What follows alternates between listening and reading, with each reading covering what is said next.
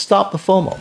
Do you have a fear of missing out on an affordable but true gaming TV? We're talking a TV that has VRR and HDMI 2.1, but it's under $600. Yes, we get into the TVs that start at under $600 and work our way up, but we stay under the $1,000 mark. PlayStation 5, Xbox Series X, PC gaming on an Ampere 3080 coming out later this year. Gaming is all about specs. We start with the best gaming features. Whew. Let's get to it.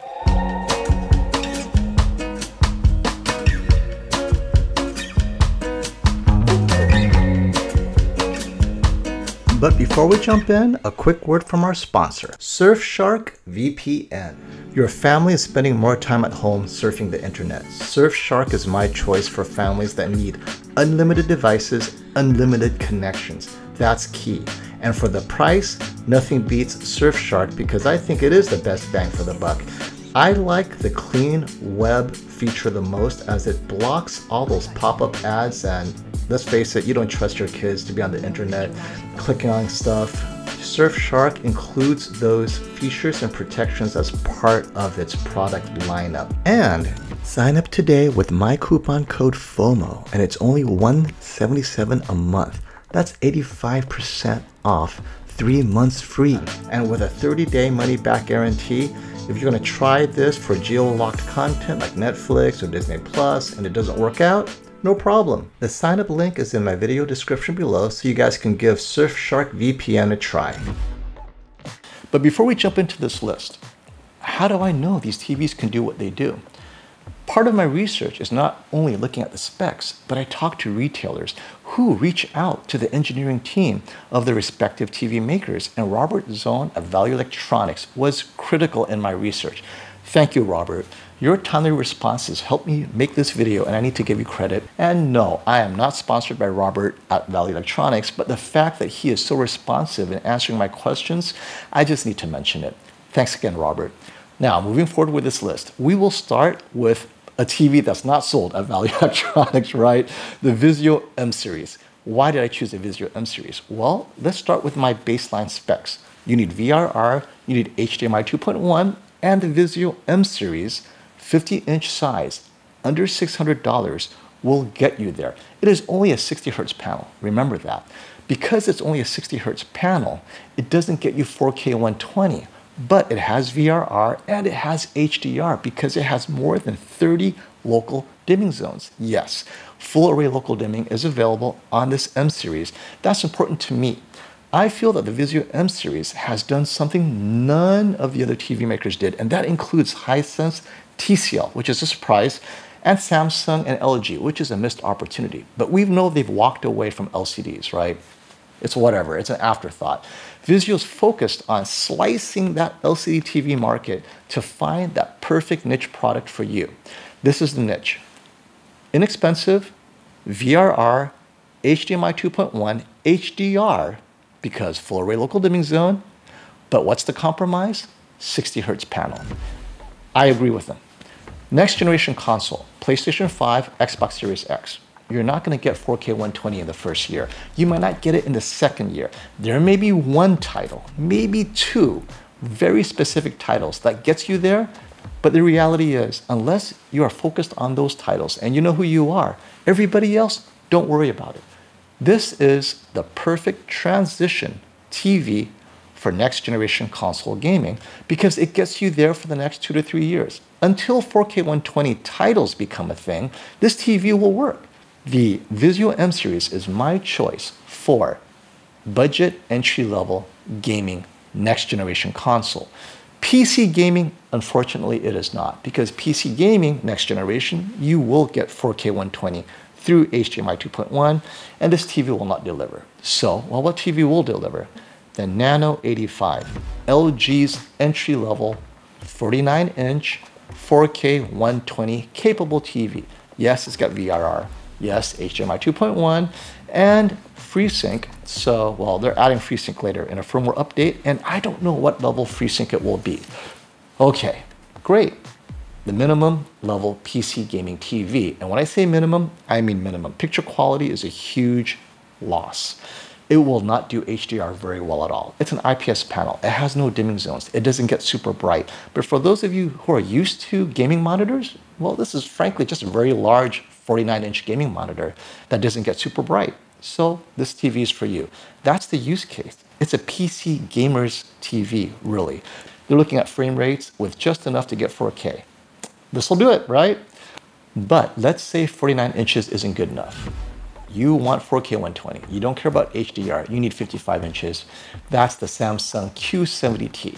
The Samsung Q70T at 55 inches is under 900, and it is just like the Nano 85 in that its HDR performance is frankly not very good. It doesn't have dimming zones. It doesn't get bright. It's an excuse to get a 4K 120 at 55 inches. But let's say you want it all. You want 4K 120 and HDR. Then, for another $100 or so above the Q70T, but under $1,000, the Sony X900H. Oh yeah.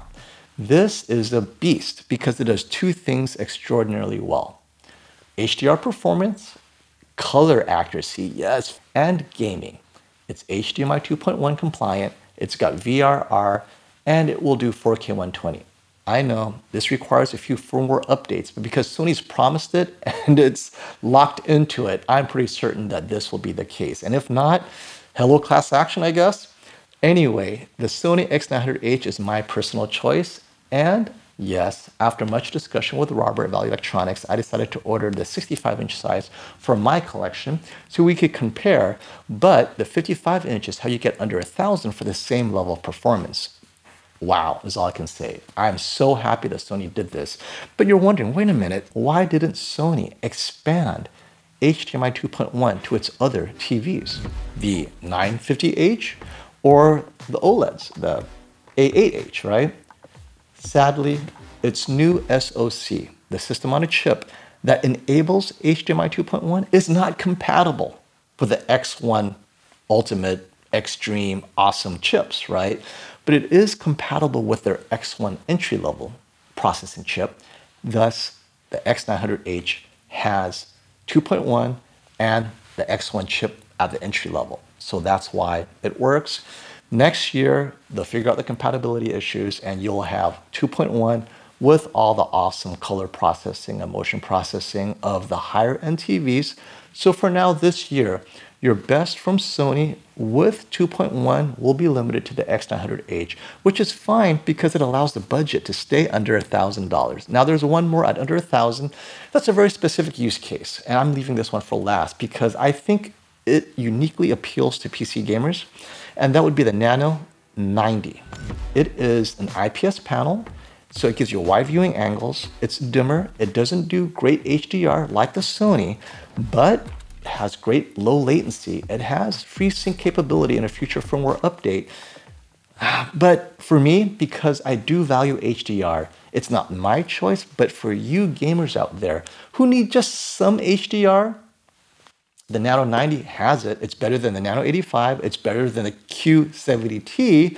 Not as good as the 900H, but it's an IPS panel, wider viewing angle. So its use case, I think, for gaming is limited to PC gamers who know what they're looking for. The Nano 90 gets you there at 55 inches. It is also just under $1,000. So it gives you something to choose. Now, the second reason, and for me, a very important reason why I like these two TVs, even though it's a hair under $1,000 and some would say maybe too expensive, it's the reliability, the customer satisfaction, the general overall expectation these TVs will last because they are a next tier up in pricing.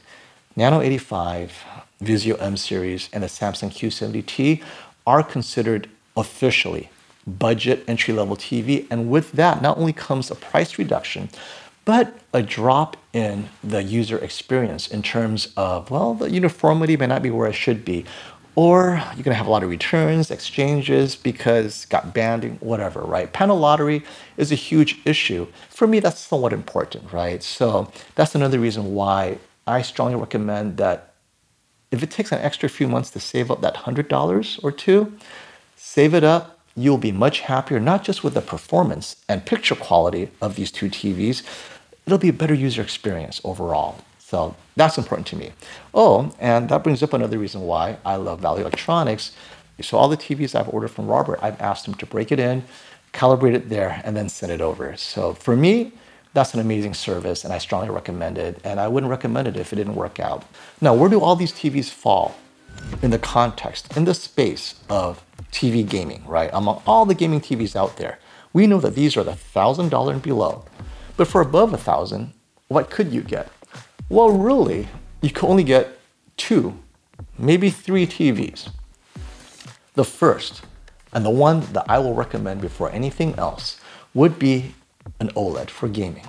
Whether it's the LG C10 at 49 inches, which we'll be getting in shortly, or Vizio's Pro Gaming Engine OLED at 55 inches, which we'll also be getting. Those OLEDs are really ideal for gaming. I know burn-in is an issue, and I strongly recommend you get an extended warranty that covers it. And beyond that, we have 8K TVs capable of gaming, whether it's LG's 8K OLEDs or my 65-inch Samsung 8K Q900TS with full FreeSync Premium and 4K 120 gaming, HDMI 2.1. We'll have fun with all of that this year. Once the next generation console starts rolling in and PC gaming takes that leap into Ampere and the 3080 GPU, we're gonna have fun, right? So this gives you a little taste of what's out there. But above $1,000, really the upgrade is to OLED. If you're just gonna get another LCD TV like the Q90T, it's not less expensive than an OLED, and unless you're really afraid of burn-in, and I'm not going to tell you it doesn't exist, that is the only reason to get a non-OLED TV is you're willing to take a drop back in black level, picture quality, shadow detail, and latency to deal with burn-in. Then sure, Q80T, Q90T. Hopefully this has been very helpful, and if it is, please subscribe. There's always more content just like this. So until next time, stop the FOMO.